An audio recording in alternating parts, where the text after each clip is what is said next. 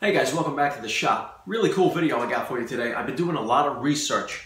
What I've been trying to do was come up with an alternative that was similar or kind of, close to using the Domino system for joinery. Now the Domino, I have nothing against the Festool Domino machine. That thing is awesome. I wish I had it, but you know what? For almost $1,000, not going to spend that kind of money right now. So what I came up with was, with all that research, what's called the Beadlock system. Now it's a loose mortise and tenon, just the same way that a domino works. The only difference is instead of having a domino, you have, it looks like a bunch of dowels glued together. And you can actually make these yourself if you buy the routing bit to do so, which will save you some money, I guess, in the long run, but they are pretty cheap. But I did order the bit, and I am going to make my own in the long run. So I'll save you some money. So let's check this thing out and see how it works. First, we're going to go through the joinery and we're going to see, what it's all made up of. Then we're going to open up the case, do an inventory of what you get in the Pro Kit, and we'll see how this loose tenon system actually stacks up. So what I'm going to show you here doesn't replace the manual that you actually get in the kit. And they give you a manual with all your, drilling guides and what to set and everything. We'll go over that in a minute. Okay, so here is your Beadlock loose tenon. Now, we lined everything up and drilled much the same way you kind of do with biscuits. And once you get everything set up, you slide your beadlock tenon in and slide it into the other side. Once it's joined with, these are rough pieces of stock here. Once it's joined with the glue, everything is jointed on the, the jointer and cut on the table saw, and you're surfaced on four sides. This is an absolute, flawless joint.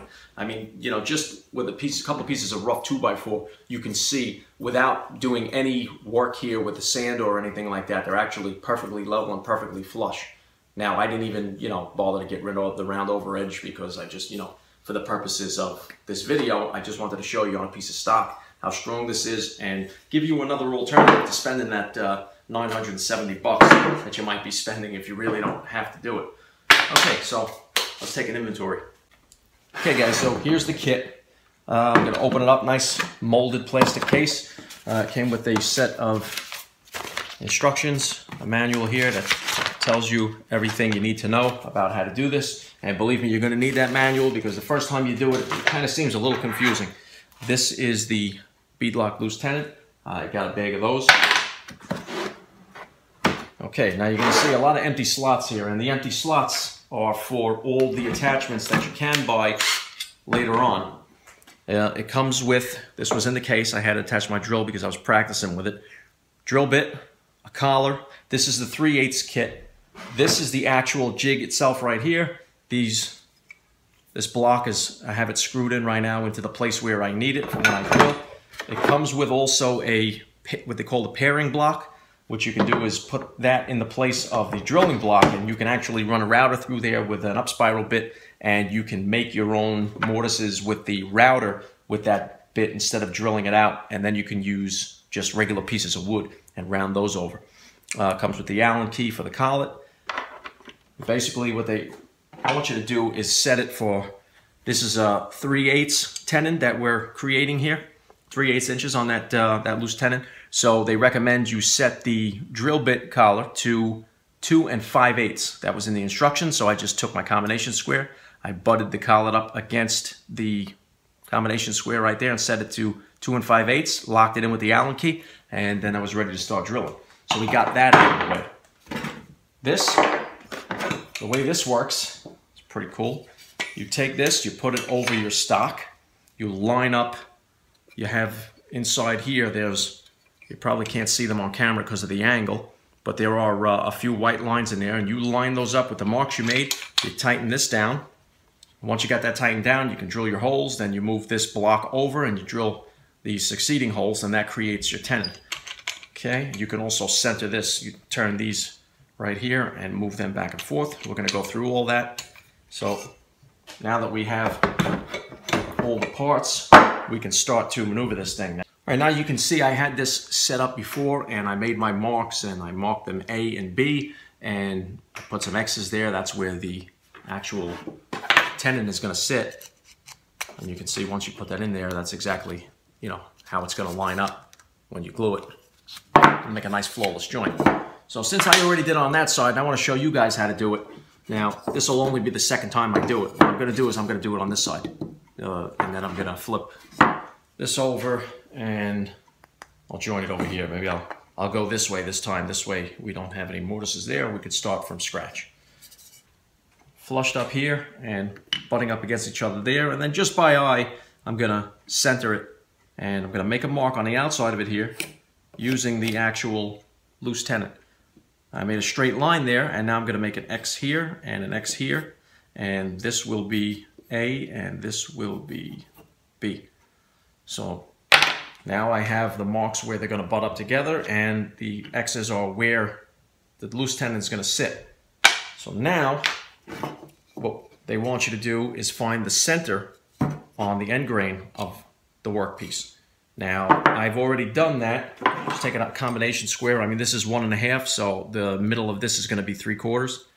So you really do need those marks on there, though, because when you put the jig on there, you have to line up the end grain plus the side center where you're going to be lining these up to drill the holes. All right, so let's get the jig on there and start to drill. Okay, so I'm going to take part A, and what I'm going to do is place it in the jig and put it to the left. Well, I have this block. The drilling block is all the way to the left, so I want to line up the mark that I made on part A with the left far line, which on the drilling block and the instructions would tell you is holes number 1, 2, and 3. And then you just lock the jig down, place it on the bench, and we're going to drill out holes 1, 2, and 3.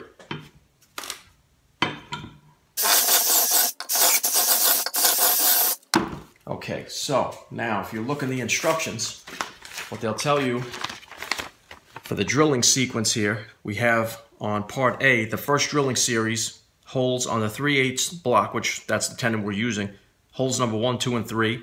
Then the second drilling series will be 1 and 2. So what we do is loosen these knobs right here, blow the dust off it, and slide this drilling block all the way to the right. Once we get all the way to the right, lock these back down, keep it in place. And now we're only going to drill out holes 1 and 2. Okay, that's it for that series. Now you have to leave the drill block in its place. If you read the directions carefully, it tells you leave it there because that's where you're going to start on part B.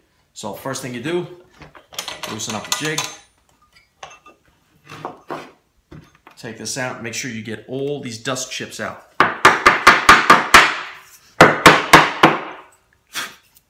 Now you can see we have a perfect mortise right there.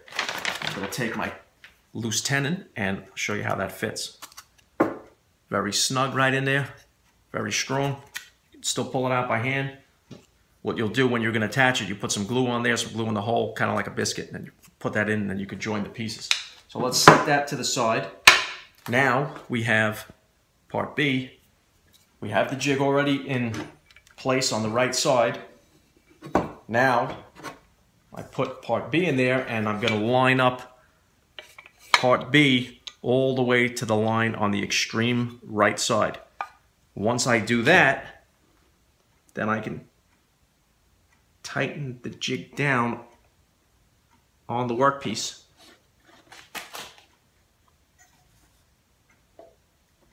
I'll be precise here, okay. Match that up. Now we have the drilling block in place. All we have to do is look at our guide here, and the guide says on part B, which is this workpiece here, we're going to drill holes 4, 5, and 6. If you look at the guide block, it'll tell you 4, 5, and 6 is there.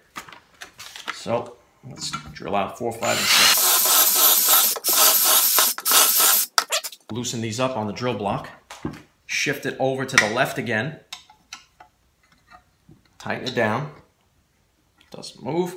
And now we're going to be drilling out holes 5, 5, and 6. Okay, and now we loosen up the jig. Same as before, we're going to extract all the dust chips. Now, if you have any left over, you can just take your pencil and just scoot them right out. Once you're happy that everything is free and clear, do a test fit on this side. And that's perfect. Now, once you have both pieces in, we're going to do a dry fit, and we're going to join A and B.